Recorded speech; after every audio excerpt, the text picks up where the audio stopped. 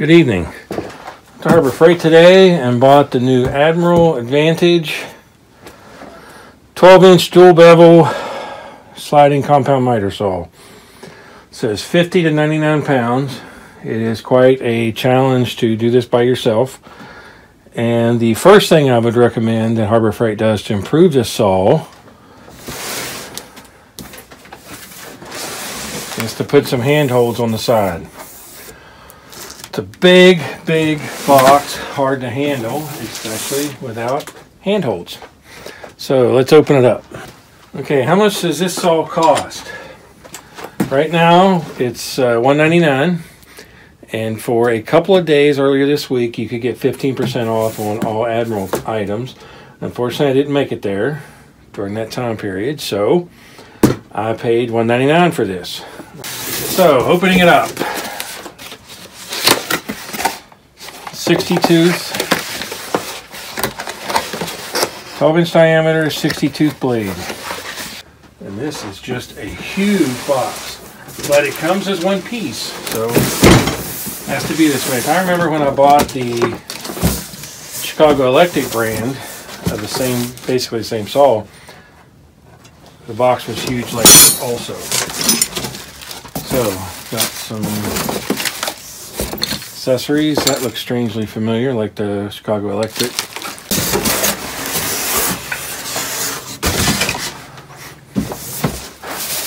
And there it is.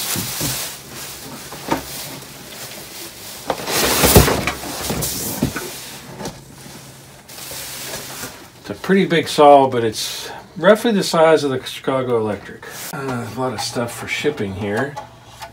So it had a styrofoam shipper and one zip tie holding this down.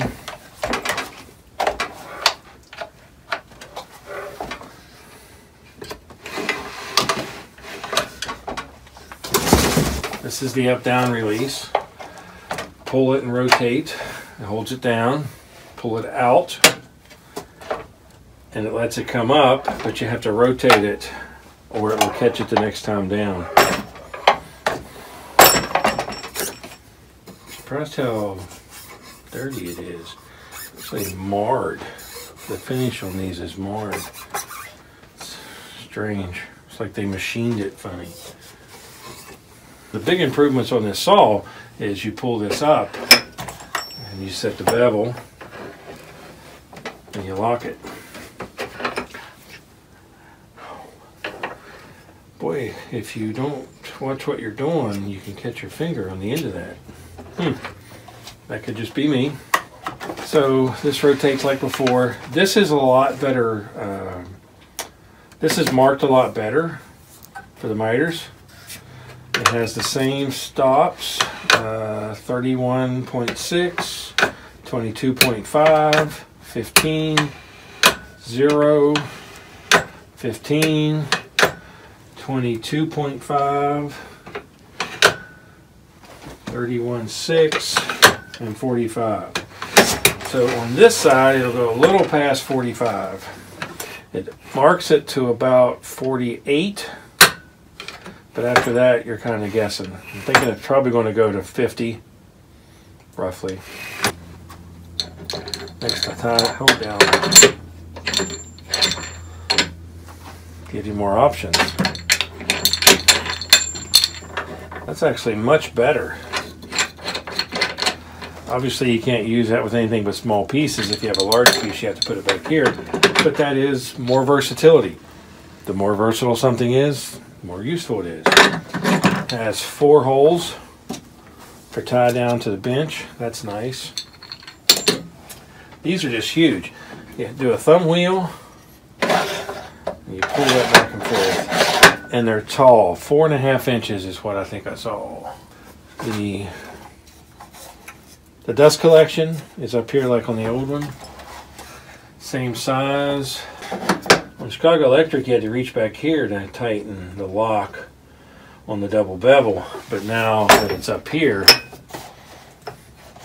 much easier.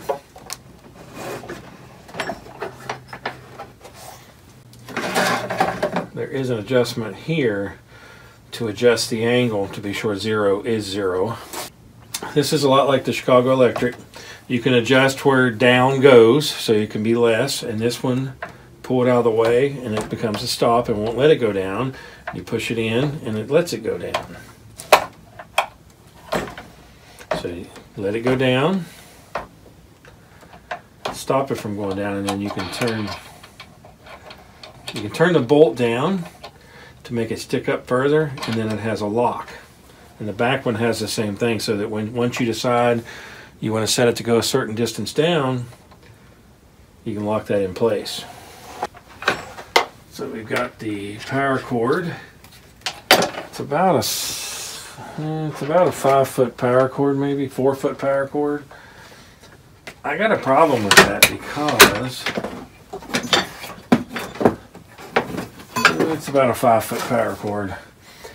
You gotta be careful with this because 5 foot, if you're putting that anywhere that's not right at the saw, when you rotate, it's gonna lock the cord.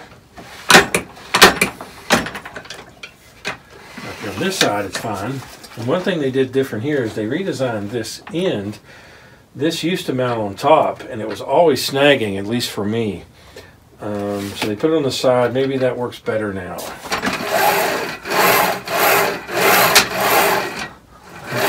I would say that these linear bearings need greased, or maybe that's just how long they are. It has a lot of the same features as the Chicago Electric brand. The big differences are this is taller, the front lock, the ability to put the hold down on the front. Those are all new features. Still have the left and right push. Okay. They give you a dust bag. Pretty simple to operate.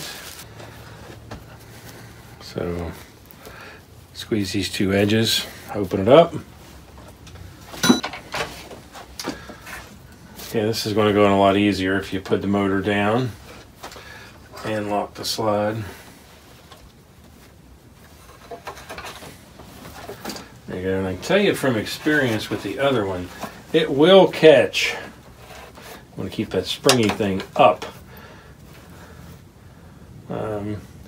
Experience with the Chicago Electric one, this will fill up with dust, but it'll also go everywhere else also.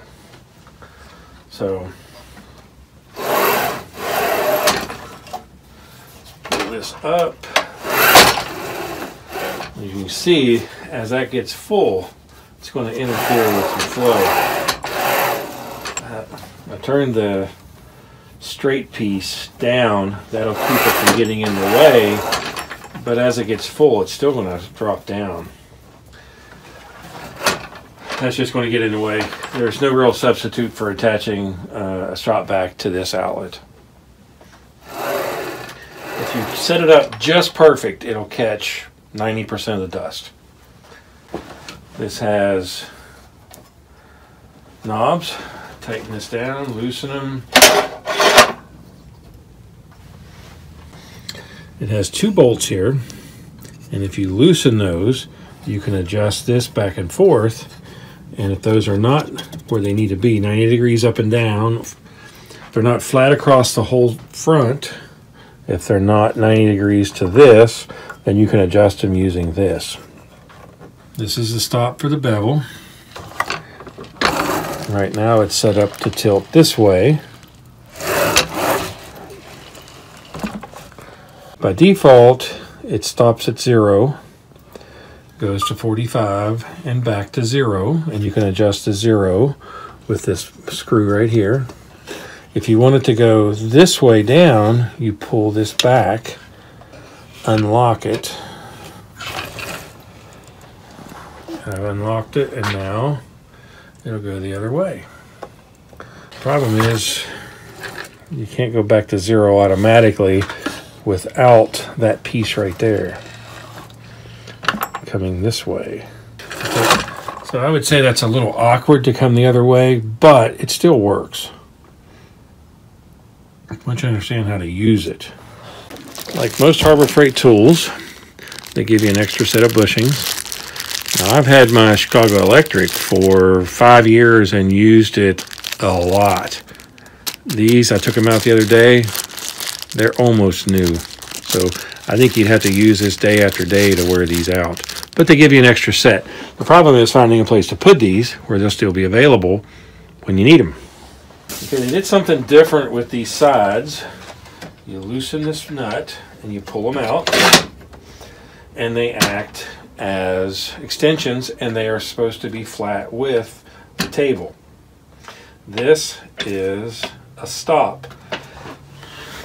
So if you wanted to cut something a certain length, you would set it. You could set that board there and cut reproducible cuts. So let's grab the square and see if they are level with the table. Well, level with the table is probably a relative thing.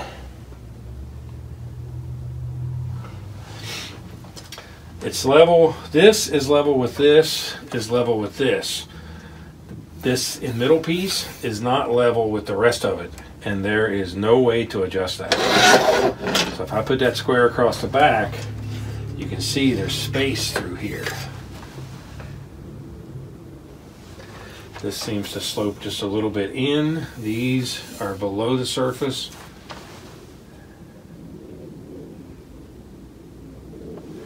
So I would say that this table is not perfectly level with this. There is a little bit of light right here, and just a little bit across here, and then it's okay over here. So that's kind of weird. If you were going for a perfect cut, I don't think you would get it on this unless you did a span across those two. Now granted, it's only out a tiny fraction, but it's still out. And if I come over to here, that is a big gap right there. So I don't think that this is flat all the way across. Let me go check my Chicago Electric. Well, it's no better or worse than the Chicago Electric. Let's try going this way. This one seems to be okay. The Chicago Electric ends you have to custom adjust, which is good and bad. You can adjust them so that they're even, but they're less likely to stay in place over time. I do like the little stop. You can use that as a depth. But just like the Chicago Electric, these knobs, when you tighten them, don't stop. They don't hold. Now, in the manual, it says nothing about using this right here. But obviously, that's what that's intended for. But it still has the hold on the back. Got this little flat piece so that you can put this on, and that'll keep that from spinning. It will work on this side, but to me it's always been a little awkward to get it to work. I never really like to use it on this side. To me it's a little more awkward, and you lose some range because this gets hit by the blade. I think it gets hit more on this side. That might just be my impression. So this fence also has the 2 bolts that can be adjusted. This can be assigned. See, on this one I can get right up close to this before I have a problem.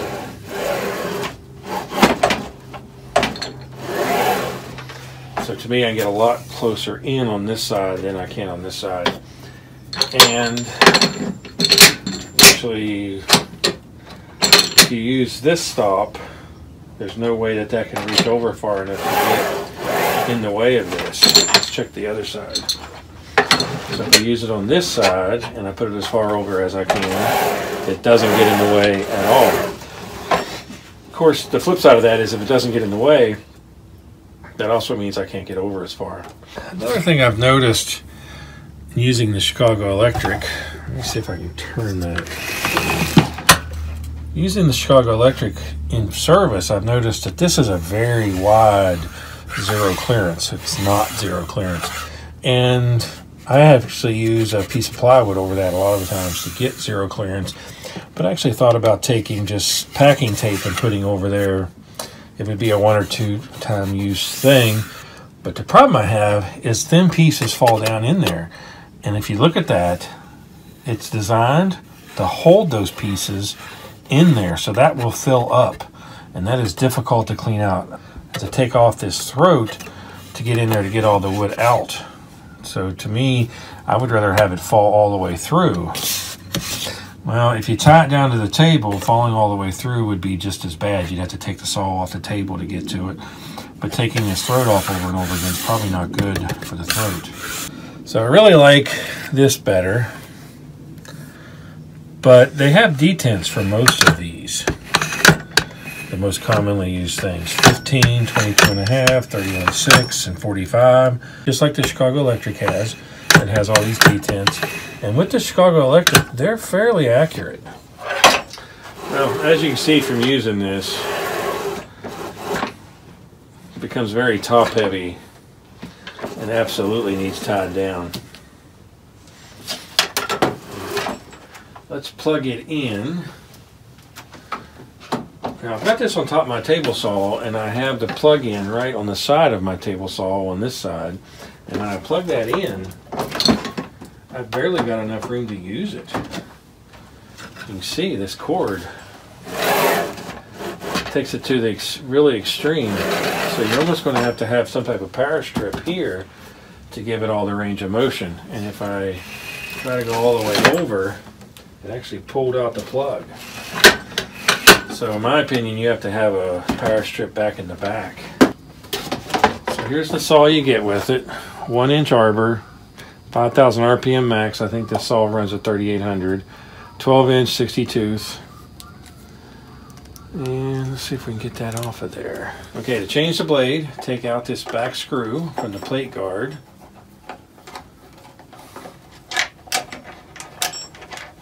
For God's sakes, don't lose that.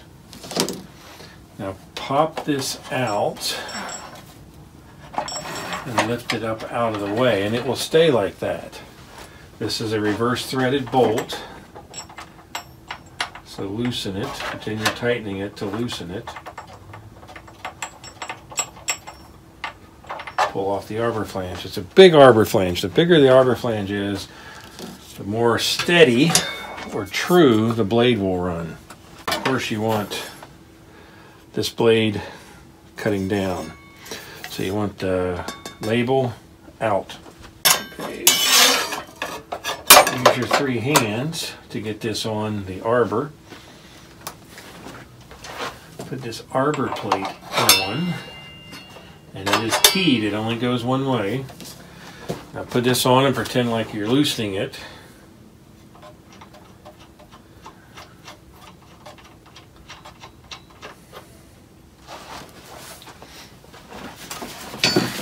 They give you the wrench to tighten it with, and you got to pretend like you're trying to loosen it. It's got a spindle lock. So turn until the spindle lock engages. There we go. And tighten this thing down. Firm pressure, but don't over tighten. Okay, now put this. Once you got that tight, you can let this come back down. Put this down, put this bolt back in.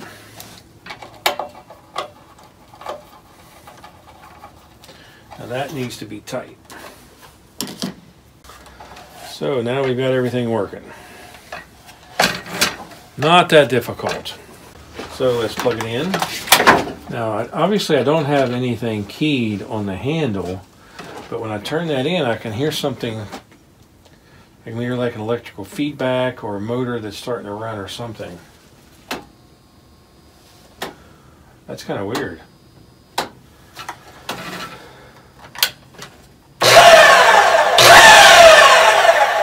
Two little switches on top of the handle.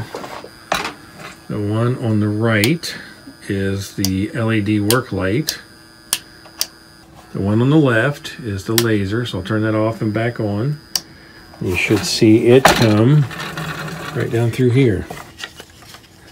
Okay, so in a previous video, I measured this ruler, and I'm convinced it's 90 degrees. So I'm going to mark this, put the back edge against back edge. And I'm going to cut. I'm going to line it up with the laser.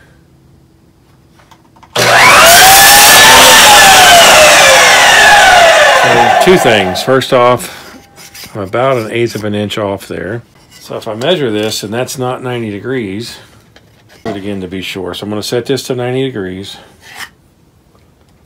I'm going to mark that. Line the laser up with the mark and cut.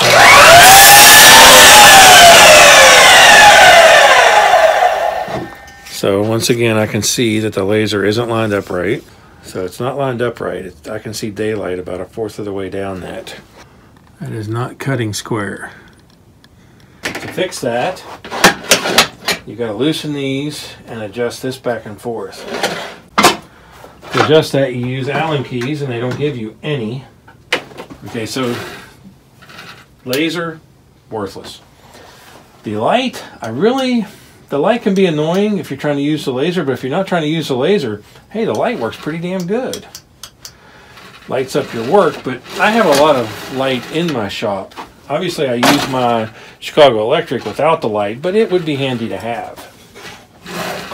This is a problem I saw with the Chicago Electric, and they didn't change it in this saw, is if I put a long piece across here, the edge lines up even, the back edge lines up even, but right here, there's maybe 1/8 of an inch.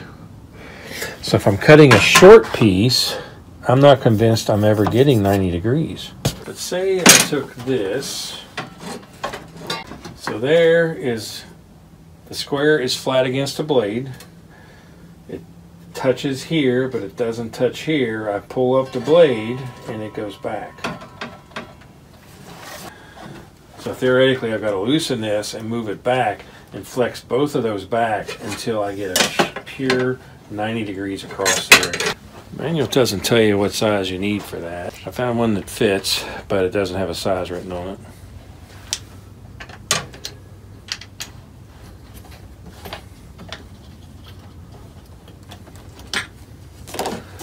So what I want to do is try to lock this all the way down. I'm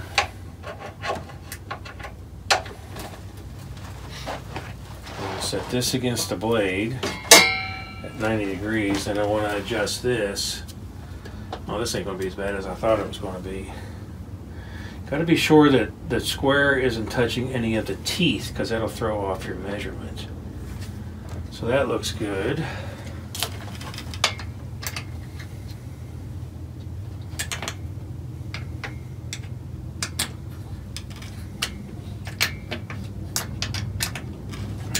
Apparently when they assemble it, they just don't give a crap. So let's try this other side. Remember, it's unplugged because it came unplugged.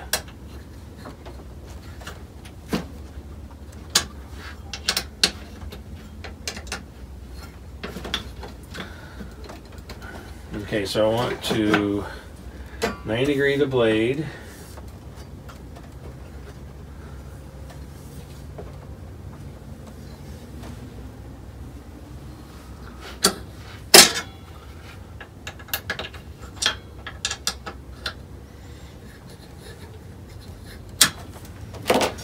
Okay, so what I did was make that 90 degrees, and that seemed to work out okay.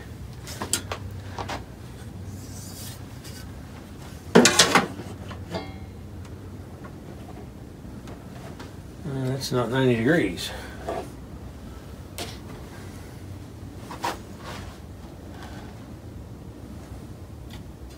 Ah, it's on a tooth.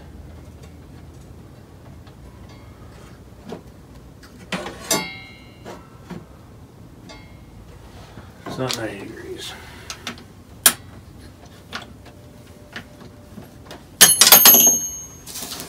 I honestly don't know if I torqued it a little tightening it or I just didn't do it right to begin with. How much flexes are in the blade? There's a good bit of flex in the blade.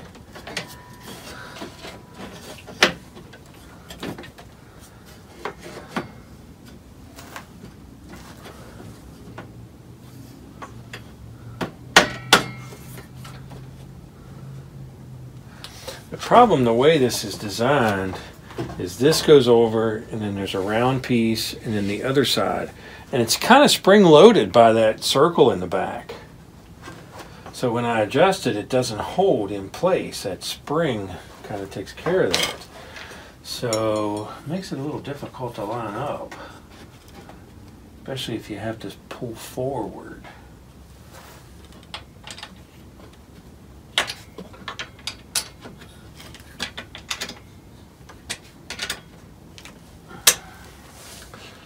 Okay, that looks good. Well, let's try it again. That looks good. Let's try this side again since I messed up that side. And you got to get those teeth out of the way. If you have it set against a tooth, it's still not right. But it's being spring loaded. I wonder if fixing one side messes up the other.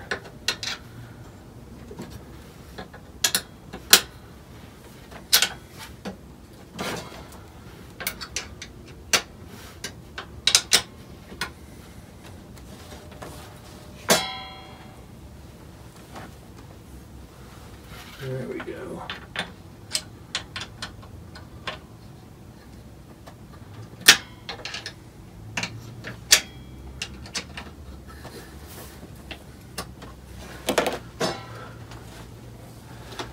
Okay, that side's square. We'll recheck this side.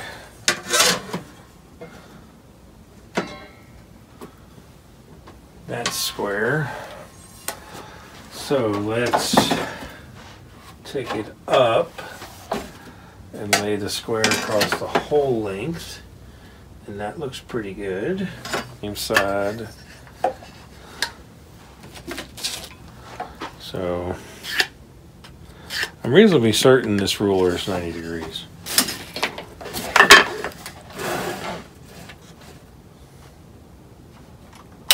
Well, we'll try the laser again just for fun.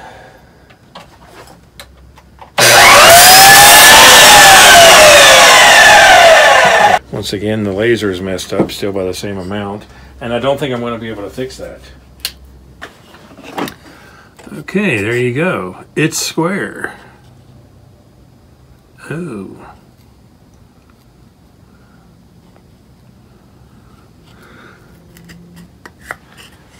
Let's reverse it. I'm thinking that's square. It's a very tricky thing to set up and make square because this back acts as a spring. So if I adjust this, it kind of stresses the other one. And if I move it one way, it wants to go back the other way. So that's kind of weird. So what about the back edge? Is it square?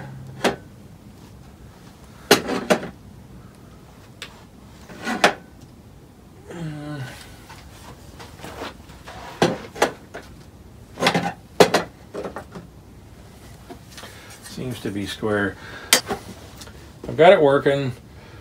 Showed you how to put the blade on, the adjustments here. The back one, you don't want to adjust it to go too low. It'll hit the bottom of the inside of the kerf. This one could help you do something like a rabbit joint, the front screw here. And this lets it pass through or lets it stop. Normal use, you want that all the way up. These are somewhat level.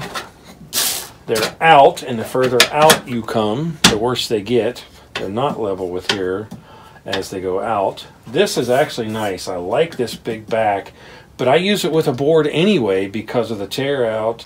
The laser is out by about 1/8 of an inch. That's a problem.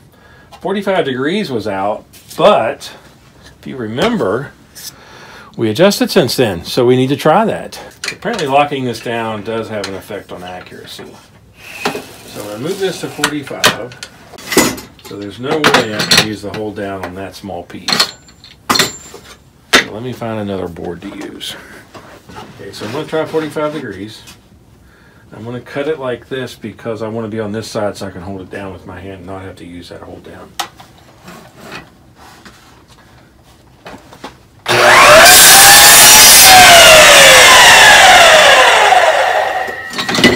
Okay, this is a piece of plywood. I know that these are square. So if I put it like this, it shows that it's square. But I'm probably more interested in seeing this. And it shows that it's square. So, in adjusting these backs to correct the 90, we also fixed the 45. So, put this all together, did some testing, did some test cuts, got everything working, and I had some extra parts. I had this and these 2 clips. Now, I went to the manual, and in the assembly, these are not referenced at all. This one was easy to figure out. It mounts in the back, and it's an anti-tip mechanism. So let's put that on. The spar mounts back here. This is the hold down.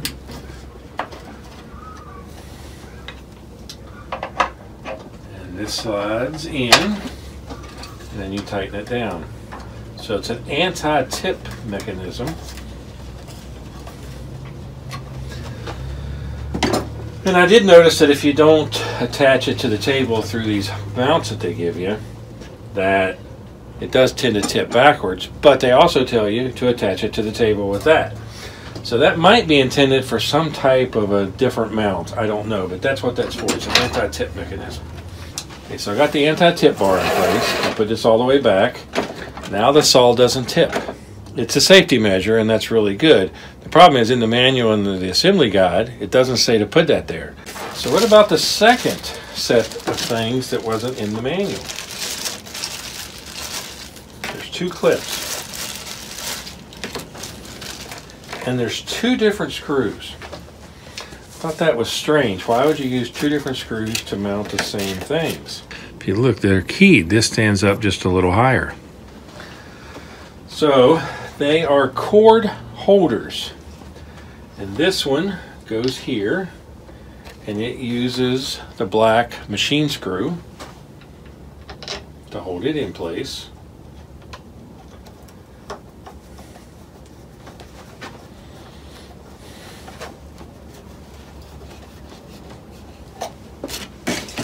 Okay, and this one serves the same function, but mounts in the back. Mounts right here.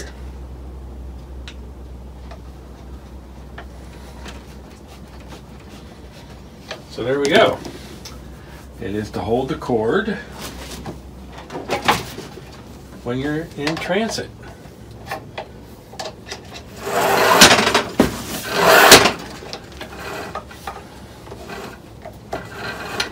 There you go. All ready to go. There you go, all ready to go. So that is a cord wind-up. Now, if you think I'm crazy, so how I found this was I went to the parts list at the end of the manual, and I started looking for these attachments. And if you look close enough, you'll find them. It's not obvious where they attach to the saw, but it's the right general area. And what's funny is in the pictures on the box, it doesn't show that. So anyway, when you go to assemble it, you know where that goes. So we fixed the accuracy. It cuts 90 degrees, cuts 45 degrees. The detents match the cut.